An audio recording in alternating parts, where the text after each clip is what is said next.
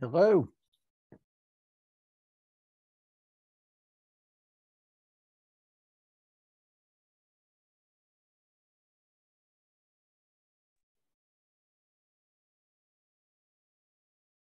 We'll wait a couple a couple of minutes before getting started.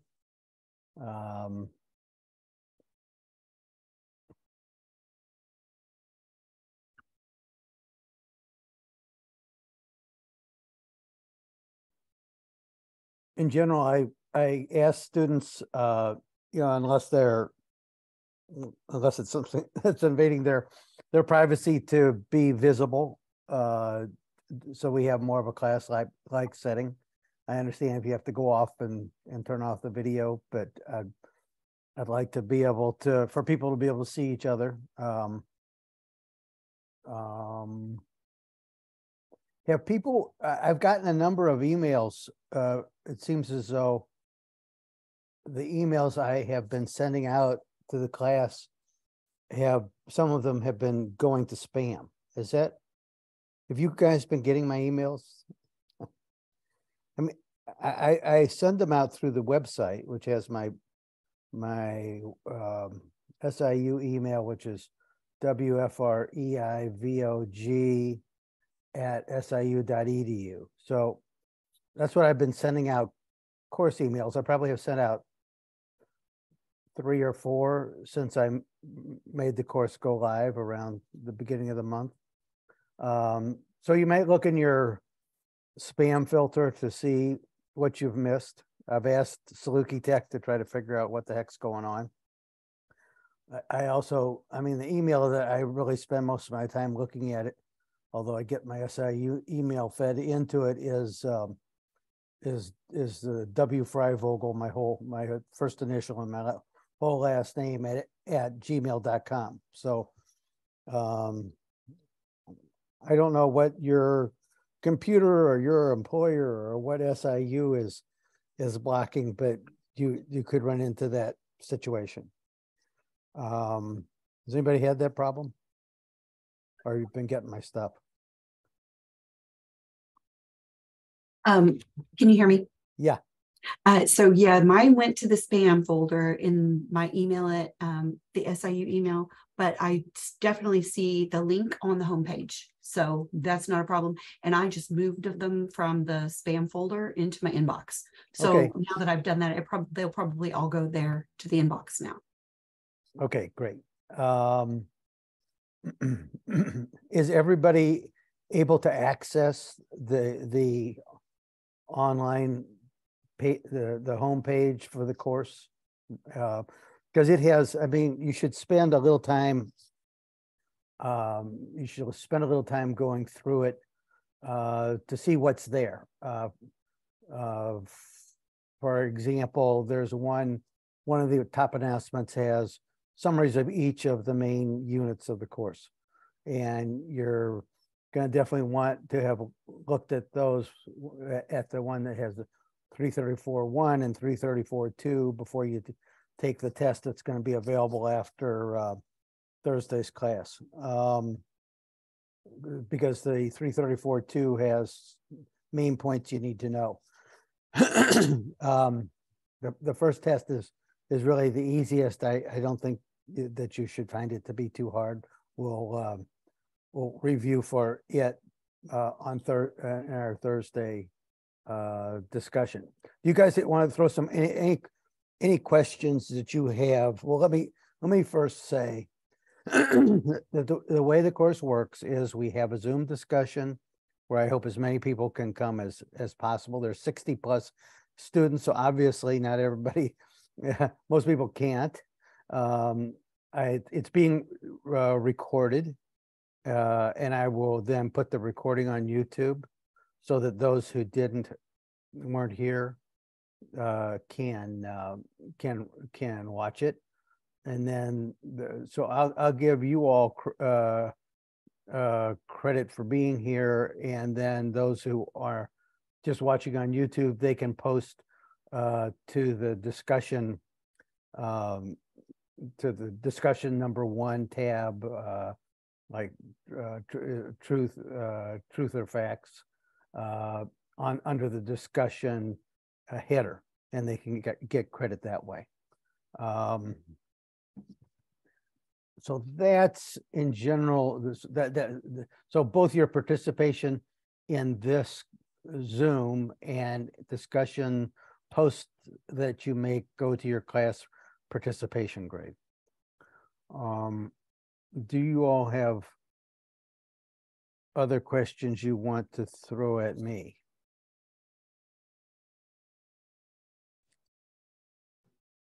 One thing I want to do is to I was wondering go for our ahead. discussion posts, when we post on that, we read others' discussion posts, are we to comment on a certain number of our classmates, or just reading their posts enough? Well, it would be good to comment on anything that looks interesting. What I will do, and I'll do this, I'll put a discussion thread at the top of discussion 1 as well. But what I generally do is I post a thread, which I didn't do before this class. I should have really. I post a thread that then everybody can post on, and then you can read everybody's posts and just respond to whichever ones look interesting. So we've already got sort of a problem with the discussion 1 thread where we have lots of threads. So I will put an overall discussion thread at the top that we can post on. But if you see if anybody starts a thread that looks interesting to you, just you can, wherever you post it, I will see it.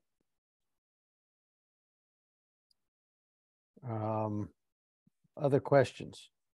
Yeah. If we're here in the discussion today, do we still have to post in the discussion post? I don't know if I missed that. No, you don't. Okay. But let me go down. While you keep throwing questions at me, and I'm going to give you all credit for your discussion. Let's see, we have 8, so Jesse, I'll tell you what, how about we go around the horn here, and you just tell me a little bit about yourself, and I'll give you credit while we're doing that. Just tell me, like, where you're from, what you're majoring in. Are you an online student only? What do you want to do with your education, with your life? So why don't we just start at the top there? Jesse, I've got you in front of me to grade here. Hi, I'm Jesse. I just graduated this week. I'm taking this course as a prerequisite for medical school I'm applying to. So that's my trajectory, is apply to med schools, hopefully get in. Be a better Congratulations on graduating. Where are you from? Oh, sorry. I've lived locally for the last decade, but I'm originally from Streator, Illinois, which is about 45 minutes northeast of Bloomington Normal. I've been through there a long time ago. So I'm basically, to the people who are participating in this Zoom, I'm basically giving 2 points for today, and then like if people make certain comments, I might add some points. But if you're on this Zoom and you look at your grade, you should see at least 2 points for each discussion that you're in, and discussion post. It's like maybe we'll say 3, because I've got the discussion grade divided to 2 of 10 each, so we'll say 3. What kind of doctor do you want to be? I'm looking to go into family medicine. I've been a paramedic here in Jackson County for the past 10 years. Oh. So really enjoy the social aspects of medicine and want to be as involved in that as I can be going forward. Well, towards the end of this class, we'll be talking about the issues of informed consent, and also it'll get around to some of the things that you're probably most interested in. Ms. Cohen, what's your first name? Hi, I'm Lori Cohen. I'm Okay. actually originally from Cobden, Illinois, which is just a little town south of Carbondale. You got peaches And down there, I right? am a radiation therapist and working at the SIH Cancer Institute. And I am in the radiologic science management program, which is like a healthcare management type program. Finishing up a degree that I started in 1988. So I'm non-traditional and all online. And maybe I can talk Jesse into becoming a radiation oncologist so that he can like be my succession plan when my doctors start retiring. Okay, great. Andy, tell us where you're from, what you're majoring in, where you are in school, what your plans are. All right. Can everyone hear me? I'm technologically illiterate, so I'll start with that. But I'm from Chicago, Illinois. I've been in the military and the Navy for like 10 years. Actually did a couple years at SIU back when most people go to college originally when I was 18, 19, had too much fun. So now I'm doing all this online during the military, during my time in the Navy, criminal justice major, and I'm trying to possibly get out of the Navy, do something on the criminal justice realm, or pursue a legal career or something like that. Okay, well, I got my law degree when I was 51 years old, so there's plenty of time. Perfect. Matthew.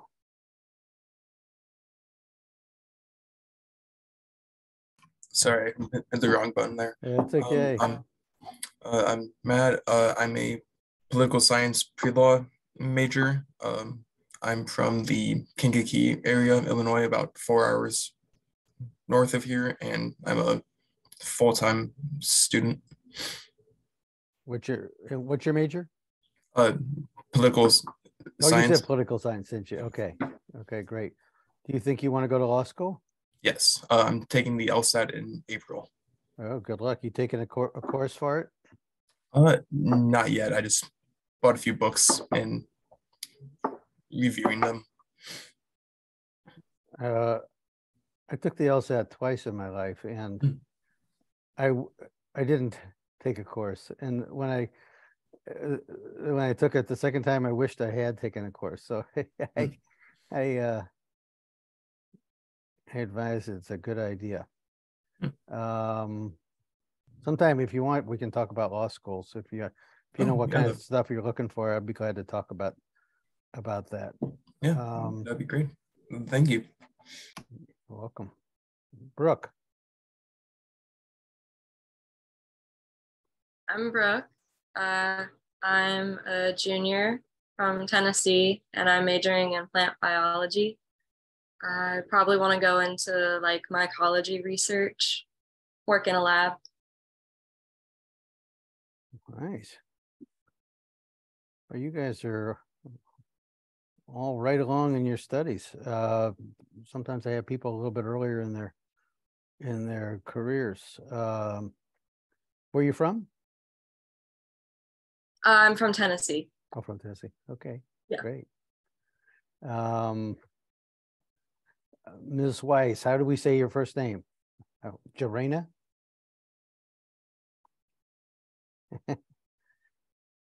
You're muted. Can you unmute?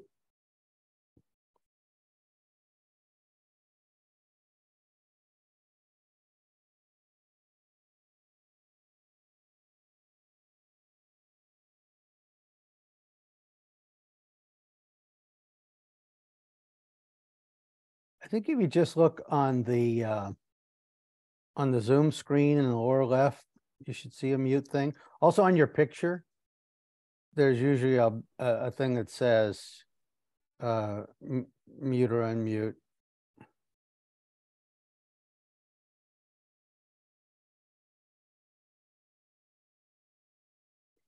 I'll tell you, okay, if you can come, if you get it unmuted, we'll talk. Okay. Gotcha. See, Samuel, did we do you yet? No, we didn't. I'm currently a senior, computer science major. I currently work full-time for Ameren as a software engineer to do application development. I'm from Chicago, uptown. Yeah, that's all. I guess people, I'm from St. Louis, so I don't even know what uptown means, but I'm figuring most of the people on here do. Okay. Is it Nomi? It's Noemi. Noemi. Okay. Mm-hmm. Okay, well, I'm Noemi. I'm a computer and electrical engineer. I'm in my senior year, so I'm hoping to graduate in May. I'm from Chicago. And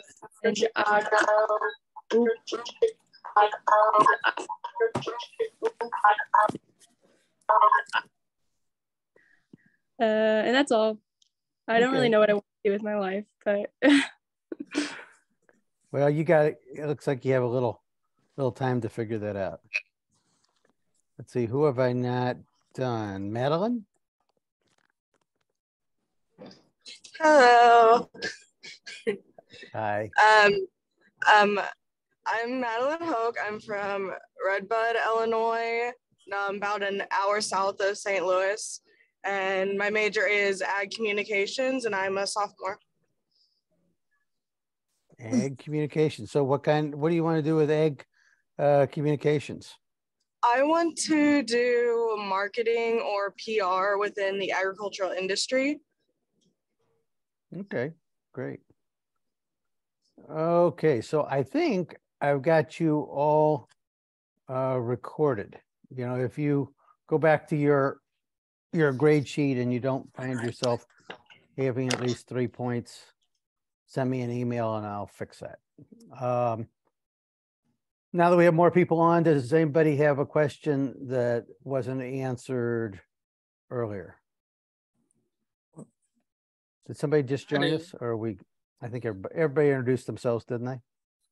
No. Did? Me. Oh, right. Hi. I gave you credit anyway. Oh, well, can I tell me how to introduce say your myself? first name? It's Jarena. Jarena. Okay. Yes. I am a 43-year-old non-traditional student.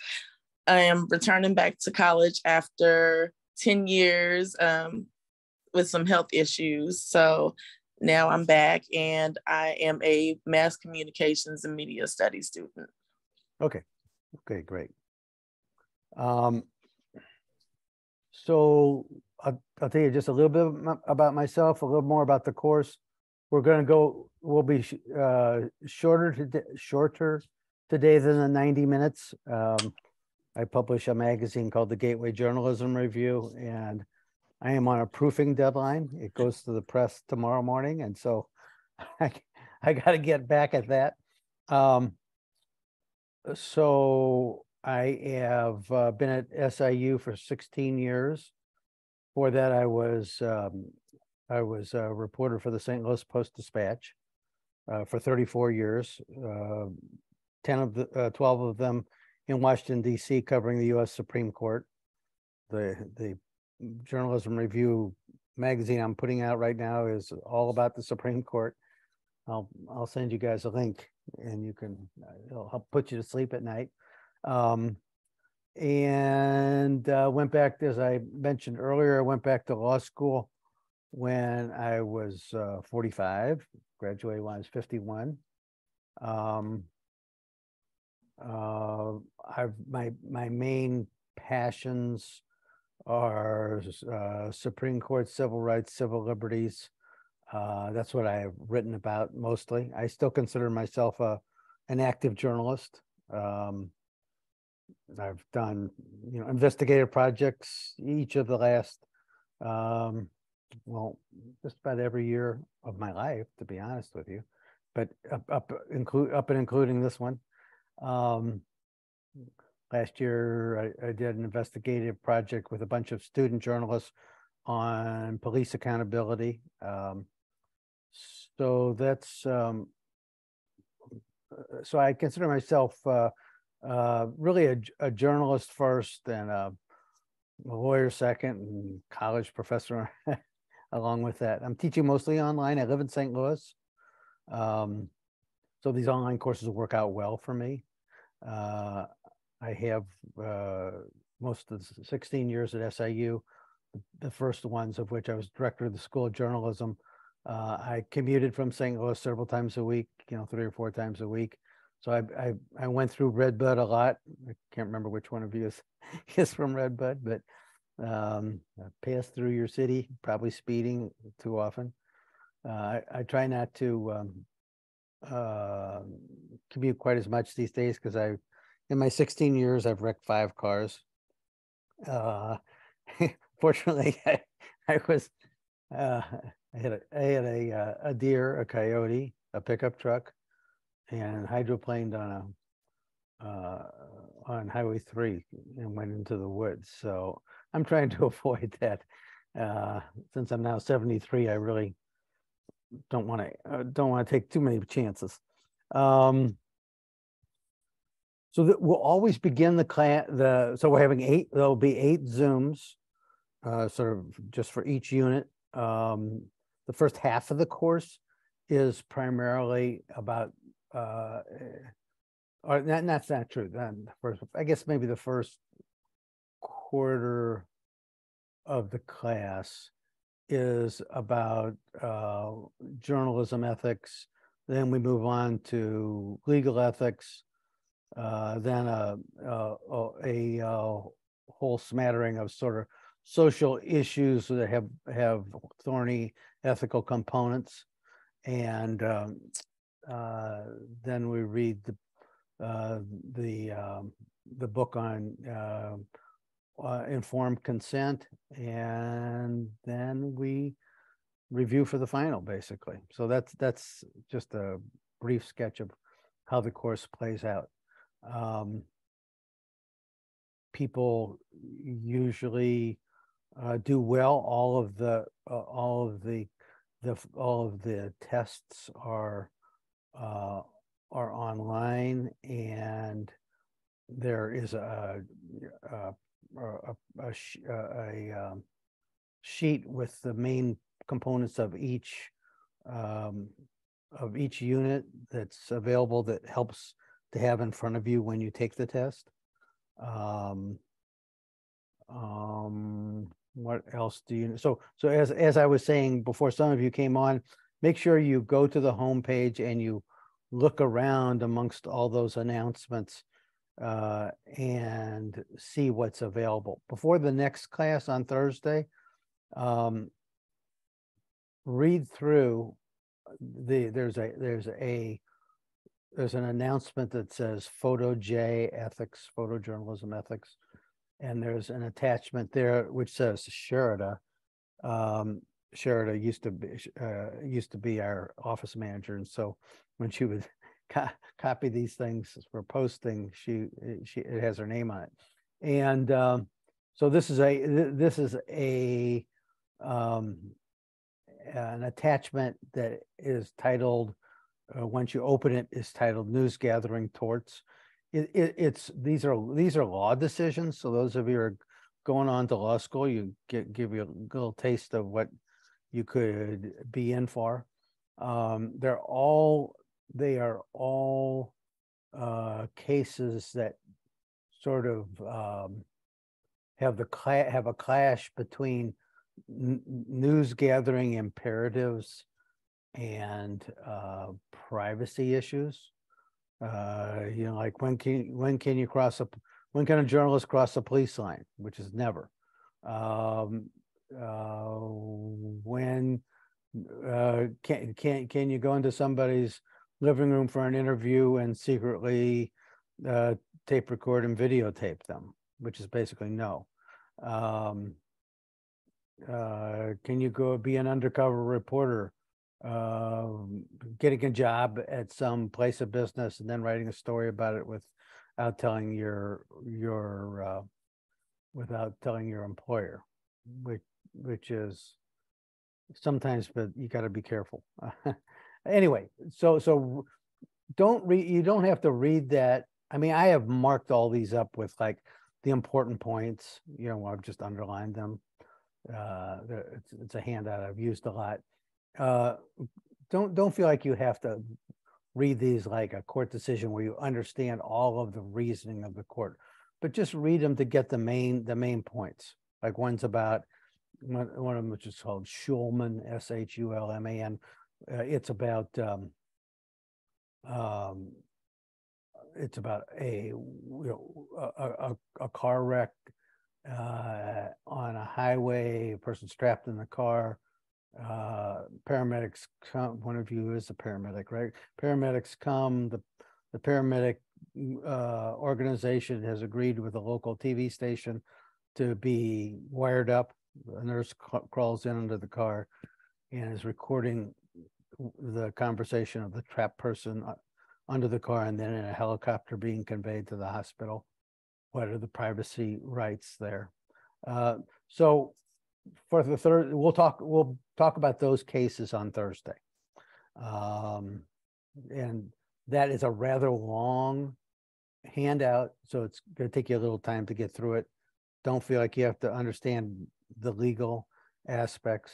The main legal point to understand about privacy is that the most important question in any case involving privacy is, what is the person's expectation of privacy under the circumstances? So if you're in your house, you got a high expectation of privacy. If you're walking along the street, you don't have much of you have no expectation of privacy. So we'll talk a lot more about that, but I just want to warn you so you get a chance to read through it before our next class. Any questions so far?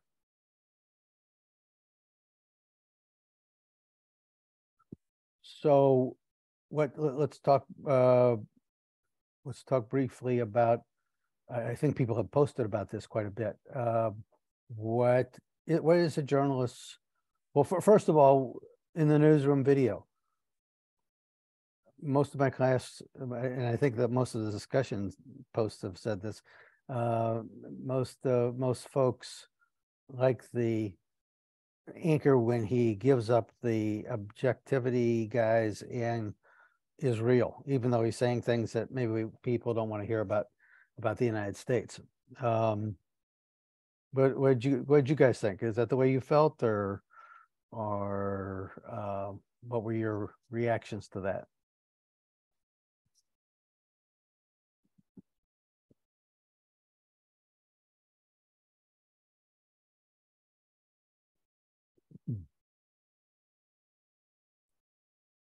So I think, correct me if I'm wrong, but it seemed like he actually was objective in the latter half of his diatribe, for lack of a better word, right? So at the beginning, it was like, why is America the greatest country in the world? And then, I don't remember it verbatim, but he was like, or do you think America is the greatest country in the world? And he said, yes, right? And I think that was more subjective, right? That's a subjective question because most people have different views on what makes the best country in the world, right? More people are just patriotic than others, or some people are just not from America, right? So why would you think that America is the greatest country in the world if you're from Canada and you love Canada, right? Fly that flag. He was objective, I think, when he started saying facts on why he thought that maybe America was not the greatest country in the world anymore. So I think there was two different portions of that. It wasn't just black and white. It was like, he was objective when he was stating what we lead in the top three things. I think it was incarcerated individuals, military spending, and then something else, angels, right? I don't know how you prove that, but sure. But then he was subjective in his assessment of what those things meant and why he thought that that made us not the greatest country in the world, right? And then he said, this is the worst generation. Well, all right, according to him, maybe, right? But this generations came up with, you know, the iPhone and stuff like that. So I think saying whether or not, I think he ran a good middle ground of whether or not he was being objective or subjective. And so I don't know if I think like maybe most people thought at the beginning where he was just like, yes, it's the greatest country, is where he was being objective and a journalist. But I think being a journalist, he was when he was stating all the facts that he was stating off. And then when he started giving his opinions on the facts, I think that's where it kind of, I mean, I think I'd like to hear your opinion on that, but I think I like both, right? If you can give us the facts and then give us an analysis of the facts, I think you're doing a good job. Yeah, I mean, what you say really resonates with me. I mean, so like I say, I've been a reporter all my life, 50 years, and all my professional career. And I became a reporter because I wanted to, well, partly because I was nosy, but also because I wanted to like, answer questions that I wondered about, and I wanted to make society better. And a lot of reporters have that kind of motivation. And so the whole time that I've been a journalist, there's always this sort of push and pull between, so, you know, do we just state the facts, or do, you know, or do we have to go farther and provide the context, you know, historical context? This project I'm proofreading on the Supreme Court, I mean, I've tried to do sort of what you're talking about. Like I have a story about all the things that were missing from the original Constitution, like equality, liberty, democracy, right to vote, any rights for women, any rights for blacks. A lot of things were missing. But then, you know, just put it in the context of how there have been all of these controversies and cases and movements that have injected all of those values that were missing originally into the Constitution as it's interpreted today. So you know, I think it's important. The sort of he said, she said kind of journalism, without the context, can really doesn't get you close to the truth. And I think the truth based upon facts is sort of what I would say a journalist is trying to get at. People have other ideas?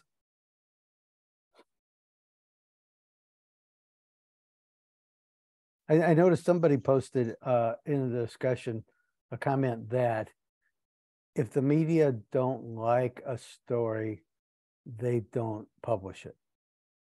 What do you think about that?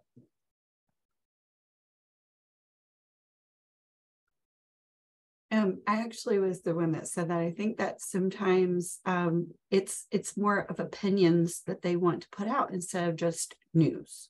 Like, I just want to hear the news. I want to know what's happening. I want it to be substantive. I want it to be truthful, and I want it to be fact-checked. But I don't want everyone's opinion. I just want news for news sake, basically. So I mean, an issue that journalists have had to face in the Donald Trump era has been, if the president of the United States or the former president says something that's factually untrue, do you actually say it's untrue?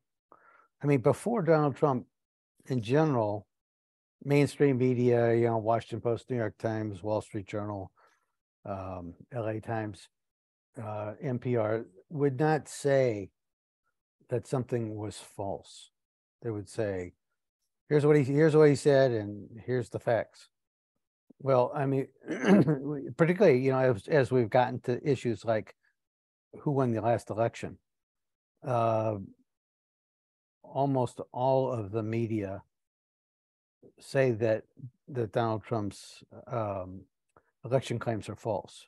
So they say it flat out. Is that an opinion? or is that just the context, given that 60+ courts with including Trump justices, judges and justices have rejected it. What do you think?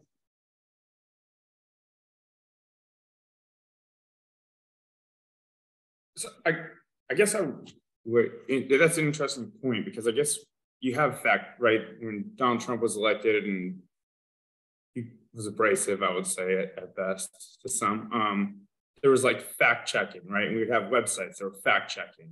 Right, fact checking. Right, yeah. But then it would come out where there's another website that is fact checking the fact checkers, and on we go. That's true.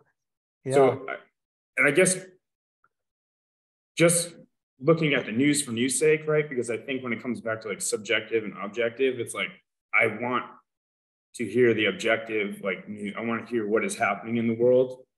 And then I would like to be able to make my own informed opinions. And I think sometimes we do run into that, even fact checkers, where it's like, are you fact checking based on facts or your opinion? And then how can we have a fact checker and then a fact checker fact checking the fact checker? It doesn't, right? Shouldn't at one point it's just like, this is a fact. Right. So is it a fact that Joe Biden won the last election?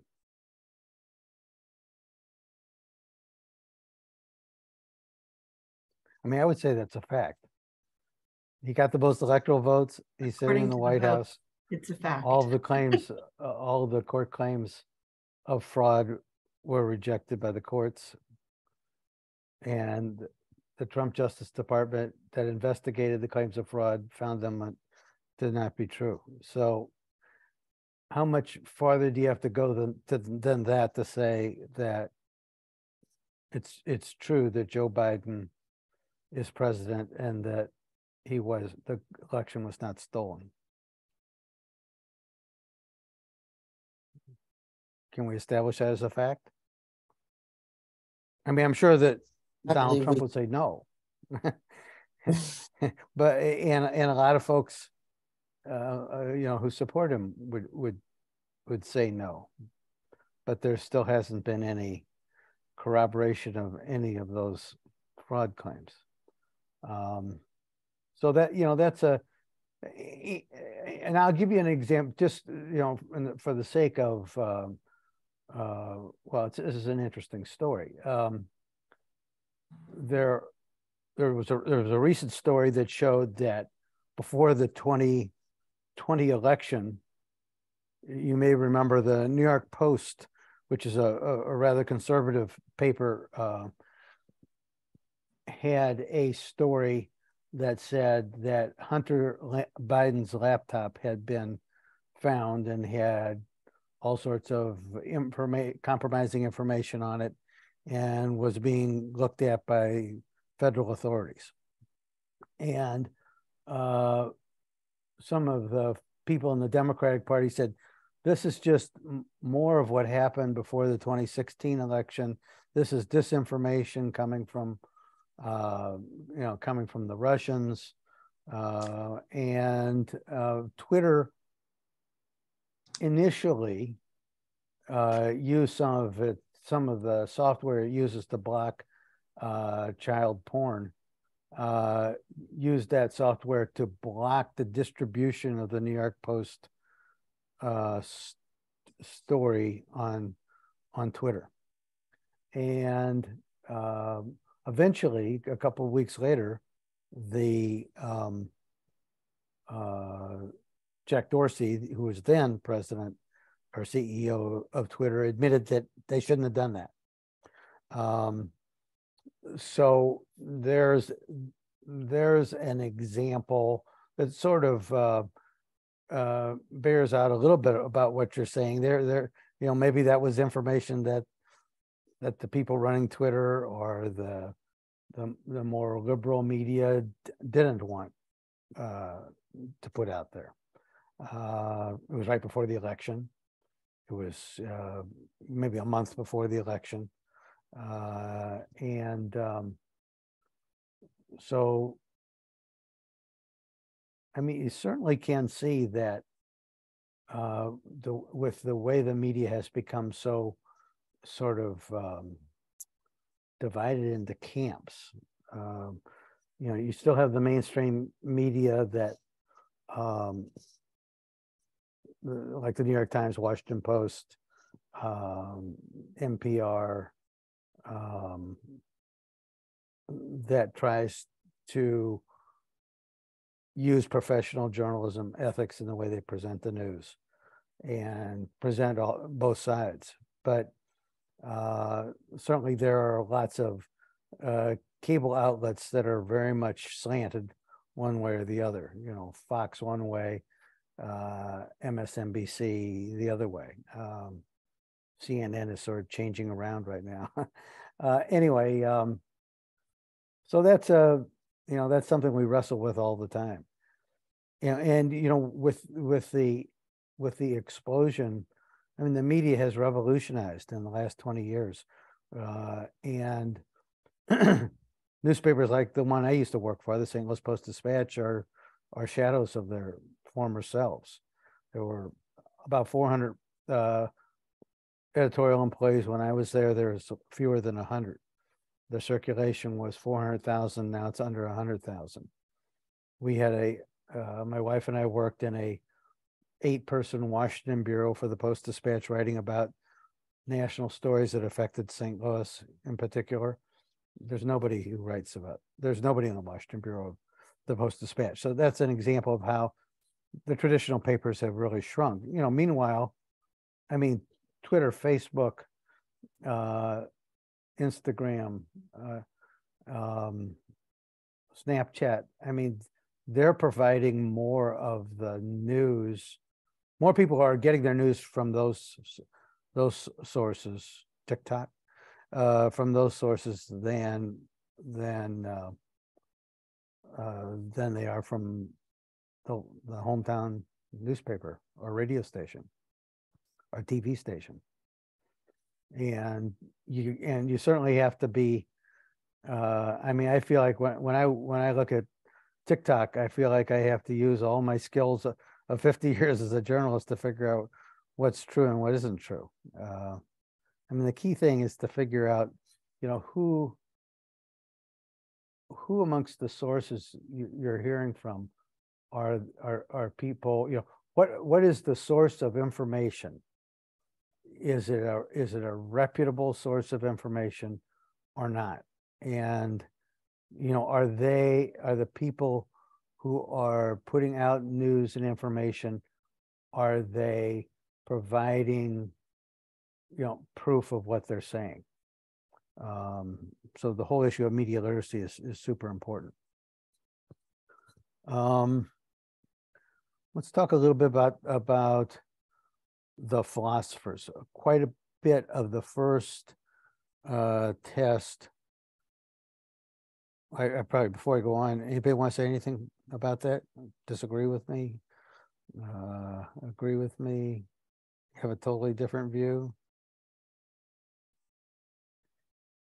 Okay, so we'll talk about quite a bit of the first test is going to be about the traditional philosophers, Western philosophers, primarily. We discuss in this course, so you know, I want you to at least understand the basics of each of these philosophers' beliefs. You know, Immanuel Kant, universal law, categorical imperative, John Stuart Mill, greater good, utilitarianism, Aristotle, Greek philosopher, golden mean, Rawls, I guess it's Rawls, John Rawls, the veil of ignorance, and then there's something called the Potter's Box, which we'll talk about a little bit, which is sort of a system for it's like a 4-quadrant box that helps you work through the issues that are relevant to making an ethical decision. What's the difference with amongst those philosophers, to the extent that you've read some of the first chapters on what they believe, is there a particular philosopher who appeals to you, or is it do you think different philosophies for different circumstances? What do you think?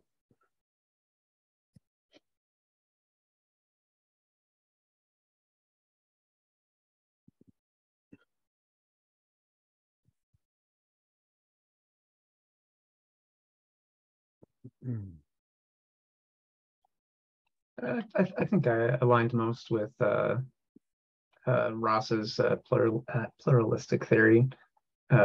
Just the idea that we can have multiple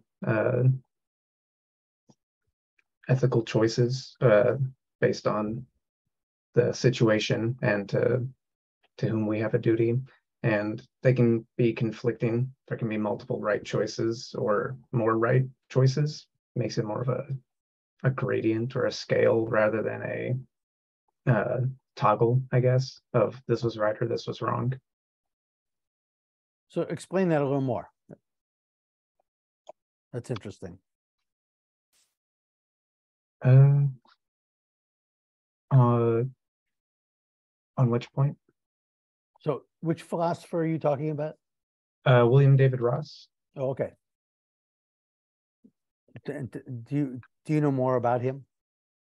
I had not read much philosophy until reading these chapters, so I don't know anything else about him. Okay, so pluralistic philosophy, right? That they're what, gradients of right and wrong. Yeah, that was my interpretation of their synopsis of his philosophy. Yeah. So the Potter box. Did anybody master what the Potter box is? Potter was a Harvard ethics professor, I think. So he says, take an ethical decision through 4 quadrants of this sort of decision-making box, and the upper left corner is pull together all the facts. What happened and what is the ethical issue, and then the lower left quadrant is what are the values that you believe in and that you're going to apply in making your decision. And the lower right quadrant, what are the principles that you're going to apply? And the upper right quadrant is what are your loyalties? I mean, is your loyalty to, like in the case of a newspaper, to its readers, or to its publisher, or to the community? And then you sort of like work the facts through those quadrants to come up with a decision.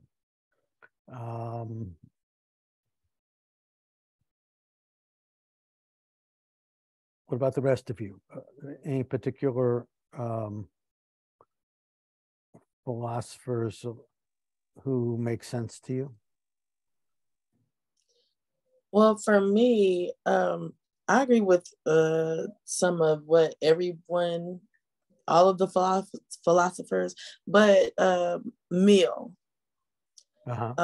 because of the outcome of the situation. Like, I'd be focused on, the outcome, and I guess that's what, would determine what decisions would be right. Just what I took from it. Right. So Mill, who was excuse me, was an Enlightenment era philosopher, was basically believed in utilitarianism, the greater good. Yes. Did any of you read the example of the girls falling from the fire escape in Boston? So this is this is a case where a number of years ago, two young girls were trying to escape a fire and fell from the fire escape. One of them to her death and the other one injured. The Boston Herald American had a reporter on the scene who was taking a series of pictures. Boston American is a tabloid paper, and the whole front cover the next day had the picture of the girls falling to their deaths. So it was this very vivid, it's very and disturbing picture of a girl falling, seconds away from dying. And the newspaper ran that big, and then they followed up, as news organizations often do, with, well, so why are these fire escapes dangerous? What's the city going to do about it? The result of it was that there was City Hall passed a measure to get fire escapes fixed so they were safer around the city. So there was a good sort of reform result that was certainly triggered by the, in part, or maybe even to a large extent, by the emotional response to that photo. But so the question is, I mean, a lot of my students say, well, shouldn't the families of the girls who died have had to agree to let that picture be run? What do you all think? And I think Mill, so Mill sort of is something interesting to to consider in that regard. Is the greater good that they fix the community fix the fire escapes, or do you have a loyalty to your fellow person, the parents of the dead girls, to not expose their grief across the entire universe and city? What do you think? I think the loyalty should be to fix the fire escape to prevent further tragedy. So I understand the family's perspective, but if it can prevent further tragedies, I think that the loyalty should is there. Yeah, So, I think all right, I was just gonna think like it's obviously easier to say when you're not in that situation, but I think like shouldn't the family like not want them to die in vain, kind of, in a way? Like I know that's kind of like a weird thing to say, but at least like by seeing the image, even though it's graphic and horrible and you don't want to see your family like that at least it's getting the message across and that won't happen to another person. Right. What do other people think? I also think it seemed like that the photographer did kind of like adhere to the privacy of and the grief of the families, because it says that he or she, I forgot who it was, but had pictures of the girls like dead on the ground and refused to publish those. So I think they did a good job of towing that line. I mean, it's tough, but that's a story that needs to be reported, right? And if other people have these fire escapes that are faulty, like, and you know about it, don't you, as a journalist, don't you have a duty to report that? So I think they towed a good line there with how they made that. That's a good point to make. Yeah, I mean, a picture of the dead girls on a gruesome picture like that would have been, very, very disturbing. And this sort of gets actually to another one of the philosophers. One of the Aristotle tenets is to sometimes try to look for a golden mean. And what maybe that was sort of the golden mean for this newspaper, is to not run the most graphic, but run still something that tells the story and that has emotional content. I mean, another Another way to do it would be not make it, they didn't necessarily have to make it their whole cover of their tabloid. You know, sometimes sometimes a news organization will run an editor's note that explains what they did. I mean, I think to a certain extent, and I don't know what they did in this case, but it seems like you should call up the family to let them know what you're running, so it doesn't just arrive on their front porch the next day, and explain why you're doing it. A lot of my students think they should let the parents or the relatives decide. My view as a journalist would be, you can't really let the subject of a story decide your news coverage and what you print. That's got to be a decision you make yourself as a professional journalist. But I most of my students disagree with me about that. I think I have a link for this in the syllabus. There was a story about, and we'll talk about this a bit more on Thursday when we talk about photojournalism ethics and journalism ethics versus privacy. But there's a famous photograph from the Vietnam War called, it's referred to oftentimes as the Napalm Girl. Have you guys seen this picture? There's a picture of a little girl, I don't know, 10 maybe, running from a village in South Vietnam after South Vietnamese airplanes, you know, supported by the United States, have bombed her village with napalm, and her clothes had caught on fire, and she and the other children were running down a road, and there's a picture of her, and she has pulled her clothes off, and so she's burned. Her entire body is visible, and this was a picture that was sent along by the photographer in the field. His last name is Ut, U-T, and initially I think it was UPI was not going to run it. Then they decided to run it. They were not going to run it because of the you know, it was a young girl naked, and they decided they would run it. And it was probably the most memorable image from the entire Vietnam War. It made a lot of Americans wonder what the heck we were doing. The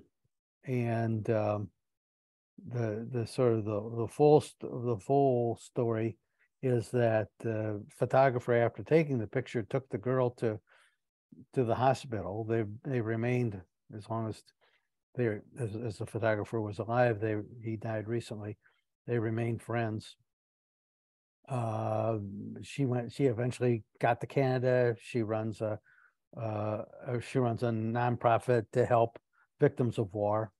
So that's how it all turned out. But that was certainly a very tough kind of ethical decision, where you, I mean, you probably couldn't even contact.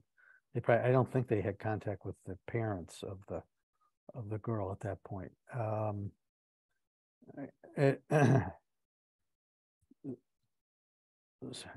Anybody have any thoughts about that, or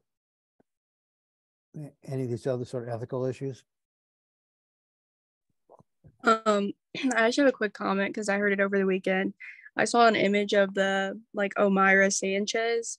I don't know if you've ever seen that image, but it's she was after post volcano, she was stuck under a whole bunch of debris and water, and the photographer just captured images of her dying because she was stuck under there. There was nothing they could do to get her out, but she was stuck up to 40 something hours, I think, and she just died of hypothermia, I think. And I don't know, that just reminded me of that story, because I don't know, I saw those images and I was like, why is a photographer just taking pictures rather than helping the person? But I don't know, I just wanted to comment on well, that. that's a really good question. I mean, I think most war photographers will tell you that they feel as though, while they're trying to capture the image in the moment, that they feel like they have a responsibility as a person to help somebody in a situation like that. I mean, I don't know all the details of, I mean, could he have done something to free her? No, I'm pretty sure. I think it was just to show how bad the like rescue efforts on far as like the government, because there was no way she was like getting out of there, I don't think. But No. it's just sad that like the photographer spent her final hours like just like, I don't know. It doesn't sit right with me, but like, you know, he was trying to depict something like an issue. So I guess. Yeah, well, that is, there was a photograph. By the way, the Boston American's picture of the fire escape won a Pulitzer Prize for the best photograph of the year. Another photograph that won a Pulitzer Prize was of a little kid in Africa dying of malnutrition, and the photographer, there was a vulture near the child, and the photographer waited for the vulture to flap its wings to take the photograph, and there was a lot of criticism of him for that. What people didn't realize is that he had then gotten the girl to, or the child, I can't remember if it was a boy or girl, to health, you know, to a clinic to help her. The child died anyway. And then that photographer a couple of years later committed suicide. So it was very traumatic for him as well. Let's see, a couple other points. What's the difference between law and ethics?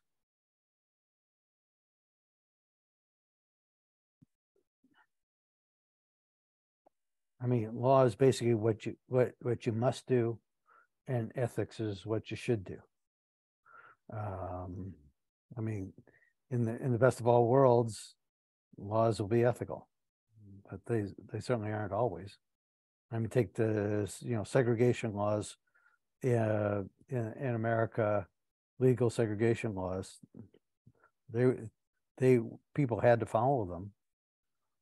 Well, unless they wanted to protest them and get arrested, which is how the laws got changed. But they certainly weren't ethical. There used to be laws against same-sex sex and marriage, and so you can address that from the question of, were those laws ethical or not? And for some folks, that brings in a religious component as well. I mean, ethics and religion aren't synonymous, just like ethics and law are not synonymous. So you may well have a religious component that makes you believe that same-sex relations and marriages are sin, and that factors into your decision.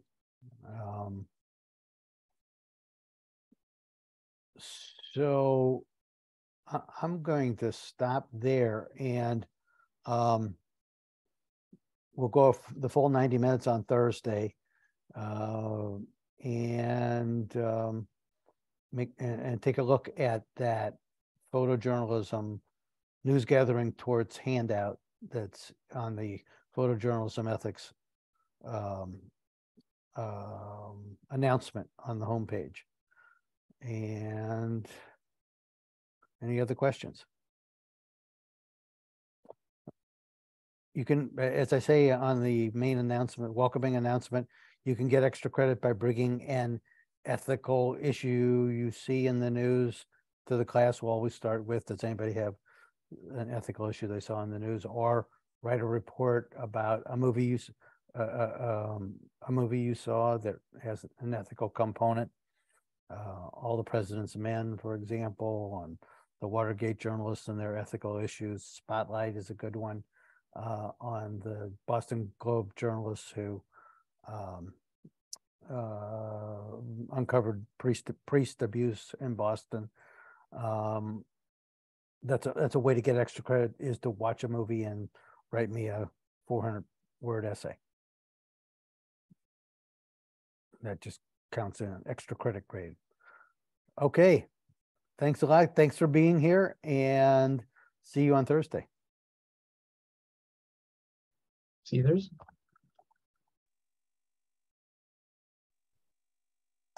I have a quick question. Shoot. I jumped in the Zoom a little late.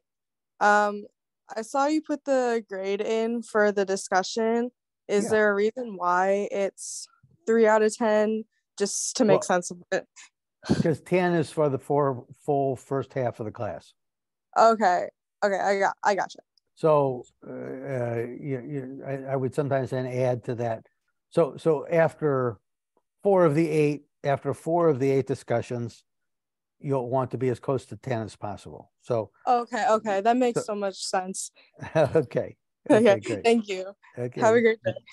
You too. Bye-bye. And real quick for me, Yeah. I just wanted to make sure, because I asked the question earlier, but so the first discussion post that was posted, since we attended here, we don't have to post in that. Just making sure. You do not. Okay. You're Okay. welcome to, but you do not. Okay. And I did want to clarify earlier, it was going a little faster, but I did notify you about the emails going to spam. I think it was because they were coming from your Gmail to our SIU accounts. So that's why I was going to the spam. But now your new emails are coming from your SIU email. What I don't understand is that I was writing those emails that seem to have gone to spam from the website for the class, which just has my SIU email. So, but thanks for, if it's the Gmail, I can sort of understand. So I'm glad to know that's what it was. Yep, no problem. Okay, great. All right. Thanks. Thank you. See you soon. All right.